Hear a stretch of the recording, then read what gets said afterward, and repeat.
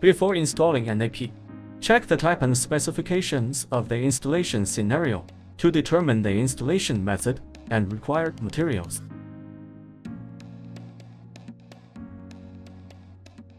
This video provides instructions on how to mount an AP on a spring tee using steel wire ropes.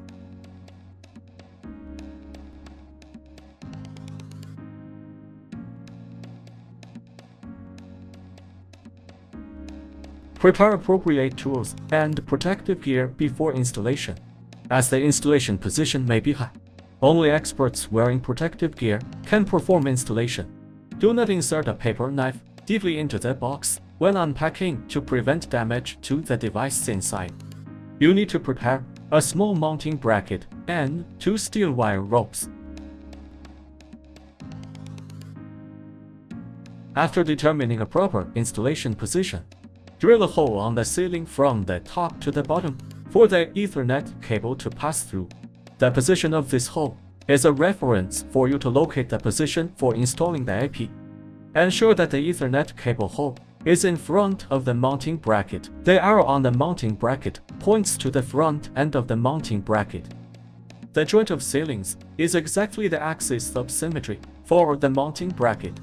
Mark the mounting hole positions on the 2 sides of the joint point with a marker. Group J holes on the mounting bracket are recommended. Drill holes on the aluminum panels based on the marks. The diameters of holes should be slightly larger than those of steel wire ropes. Thread the steel wire ropes across the 2 aluminum panels.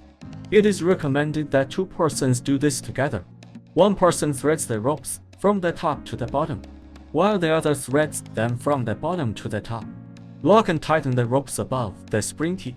The bracket is installed successfully. Connect the Ethernet cable to the AP as required. Clamp the AP on the mounting bracket. Ensure that the 4 rubber feet on the rear of the AP fit into the mounting holes. Slide the AP slowly.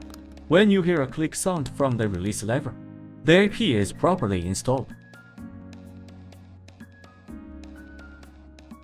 Check the installation and request qualified commissioning personnel to power on and commission the AP.